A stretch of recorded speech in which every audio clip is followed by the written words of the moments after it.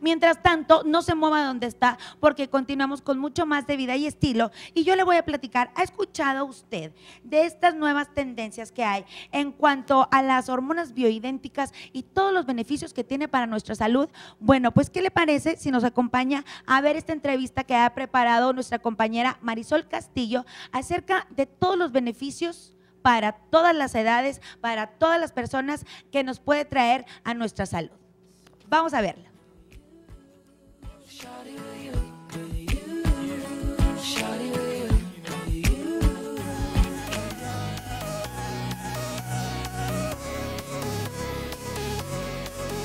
¿Qué tal, amigos de TV Nuevo León? Estamos nuevamente con Silvia Carnevalli. Silvia, quedaron muchas cosas pendientes de la vez pasada que estuvimos platicando y a mí me gustaría que nos siguieras comentando los beneficios de las hormonas bioidénticas. Nos comentabas, para la gente que bueno, no sabe cuál era el tema anterior, era de que tu hija Raquel tenía ovario poliquístico. Sí.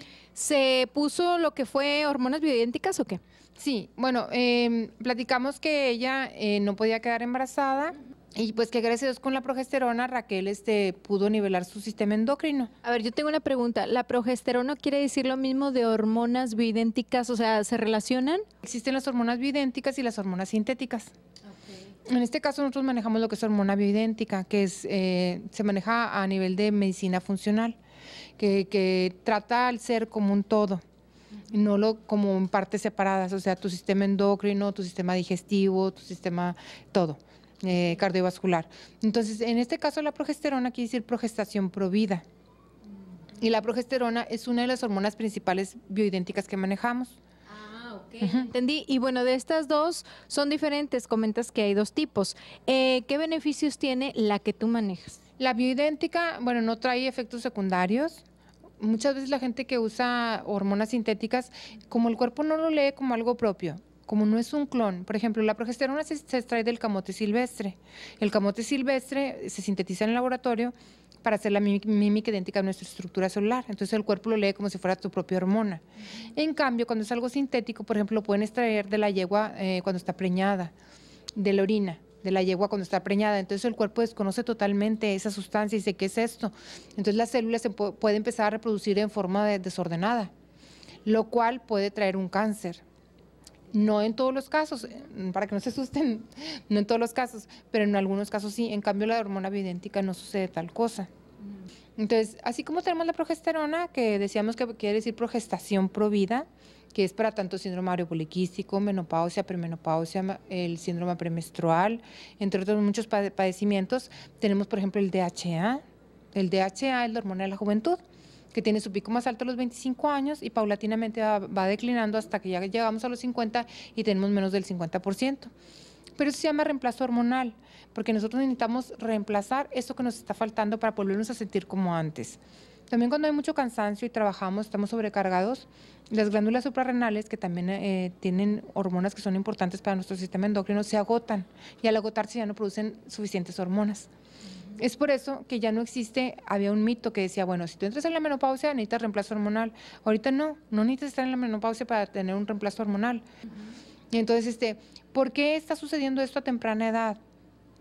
Muchos dijimos que es por el estrés, mucho en la comida, en la carne que comemos, ya sea carne de res, aves, puerco, que en mi caso el puerco nada que ver, todo eso le inyectan mucha hormona.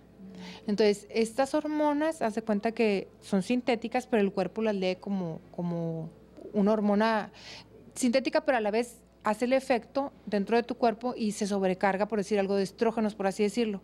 Cuando tu cuerpo se sobrecarga de estrógenos, se aromatiza otra hormona que puede ser la testosterona. Y puede venir el síndrome ovario poliquístico. Ahora, también las personas que tienen síndrome ovario poliquístico pueden estar con predisposición a la diabetes. Por eso se llama síndrome, porque es una cantidad de síntomas que te pueden acarrear muchísimos problemas. Y tan sencillo como dice la gente, ¿cómo? ¿Con una crema? Bueno, no es cualquier crema. Es una hormona bioidéntica, aparte contiene liposomas. Te la aplicas, en este caso, vamos a hablar de la progesterona, en la parte interna de la muñeca. Este está nuevecito, va a batallar para salir, pero lo que es un push, a ver, ahí está, un push. Bueno, ya me tocaba ponerme la de hoy. Este es un push, vas a hacer esta operación. Puede ser en la mañana, siempre vamos de menos a más. O sea, puede ser que una persona ocupe nada más una, con una aplicación es suficiente y puede ser personas que ocupen 2 aplicaciones. Ahora, en mujeres que están menstruando es muy diferente a mujeres que no están menstruando. Las que están menstruando no la pueden usar durante su menstruación. Inclusive, después de su menstruación tienen que descansar otros 3 días y recomenzar. Y las que ya no estamos menstruando, en el caso mío, descansamos nada más 5 días para que tu cuerpo no se acostumbre y de una u otra forma siga produciendo algo de las demás hormonas. ¿5 días al mes? Sí, puede ser 5 días al mes. Hay personas que dicen, Silvia, ya me acostumbré a sentirme bien, no puedo estar 5 días sin la hormona. Le digo, tienes que descansar o mínimo 3. O mínimo 3 días. Okay. Y me pasa también con los hombres, porque tengo el de 35, pero esa es otra historia. Ay, nos cuenta, Silvia, por favor, porque ya se nos acabó el tiempo. Y bueno, pues para toda la gente que nos está viendo, ya sabe, Silvia, ¿dónde te podemos encontrar? ¿Algún teléfono, tu página? Sí, cómo no. Bueno, el teléfono que pueden marcar, que está súper fácil, está apareciendo en pantalla. También la página, www.silviacarnevalli, el Facebook, Silvia Progesterona, Silvia Carnevalli. Y a todos les contestas. Sí, trato. Muy bien, nosotros vamos a continuar con más de Radio y Televisión de Nuevo León.